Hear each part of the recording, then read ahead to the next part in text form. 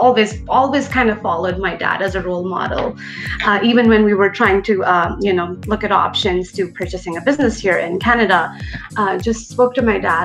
I still go back to him. And ask lots. I'm sure all of the girls are super close to their daddies, but again, having a role model in the family, it just helps overall.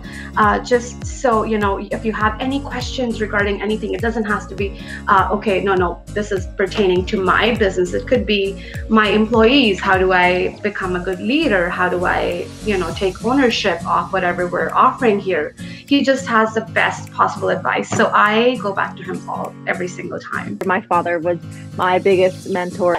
Our fathers play a big impact on creating and encouraging powerful women. But I think it also shows that there isn't really, and there hasn't been in the past, a lot of female representation of business owners and business leaders. I have to give credit to is definitely my father.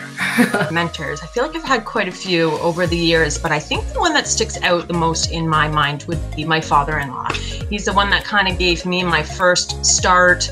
I thought I was basically just coming into a minimum wage job, and I showed up and he's just like, here you go. He's been a business person for a very, very long time.